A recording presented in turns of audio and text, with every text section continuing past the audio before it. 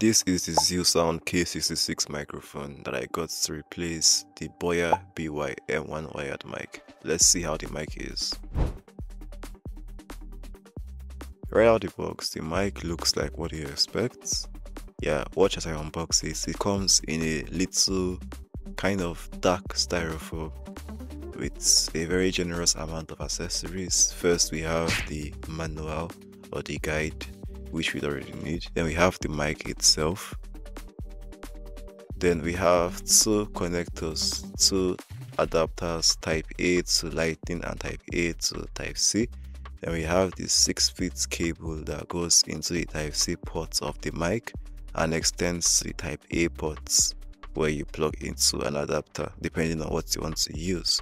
Yeah, the 6-foot cable is quite sufficient from what I've tested. Taking a look at the adapters it comes with, we have the type A to type C that works with the mic to your Mac or iPhone 15 series. Then we have the other adapter, that's the type A to lightning that works with the 14 Pro Max and below. Yeah, and it works perfectly as you'd see. As for the mic itself, we have a well finished, well polished mic. Yeah, I wouldn't really lie, first impressions were quite impressive, yeah, because the build quality is very solid. Like, it stays very sturdy on your table, it doesn't shake, and I don't know how to describe it though, but it's a very sturdy and well finished build.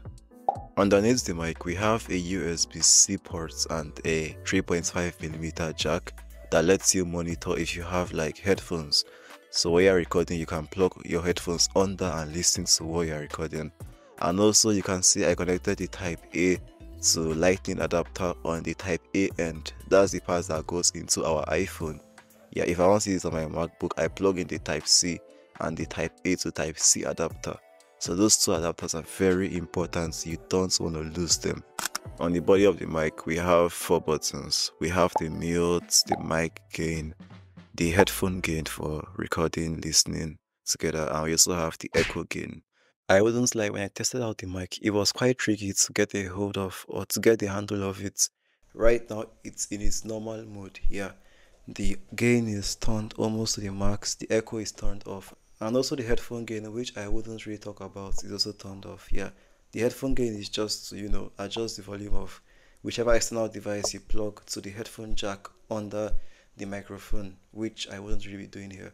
So let me show you how the gain works. When you turn it all the way to the highest, it sounds very loud, and when you take it down, it gradually reduces the microphone gain. Yeah, I'll leave that somewhere around 70% for the sake of this video. And also for the echo button underneath, that's this echo button. When you turn it up, it kind of sounds like I am in a quiet, wide, empty room. Yeah, and when I take it back down, it sounds quite normal. Also, we have the mute button. It's up here. When I now it shows blue and it's back to normal. Also, we have noise cancellation when you hold down this button 2 times. Alright, so noise cancellation is currently on. I don't really know how that sounds or if you can help me, but that's the thing with cheaper mics. The noise cancellation is always crap. So I would advise against using it. Use something third party to clean your audio. And that's it. We are back to normal audio. So all in all, if you're on a budget and you want a starter mic and you're just like a starting creator, you don't really want to spend all your money yet, I would say you should get one of these. But just avoid using the noise cancellation. Just act like it doesn't really exist. Yeah, you can clean your audio with many online solutions nowadays like Crisp, Audacity, Alphonic, Adobe Podcast, the rest of them.